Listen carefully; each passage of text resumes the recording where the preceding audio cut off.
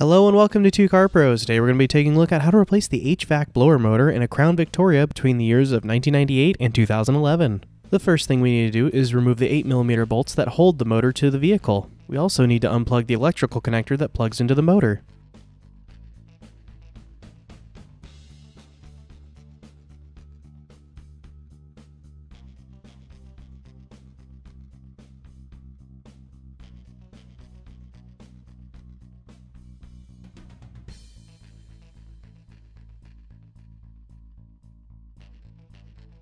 Next, we need to compare our old motor to our new one to make sure that they're identical.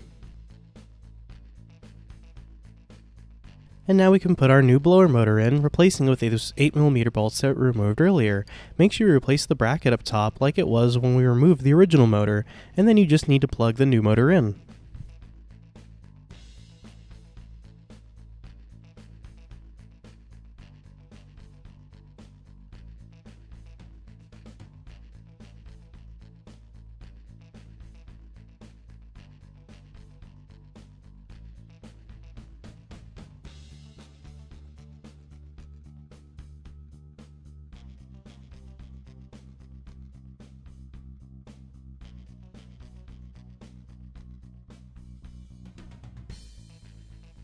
And finally, we can hop inside and turn the car on to test if the motor's working.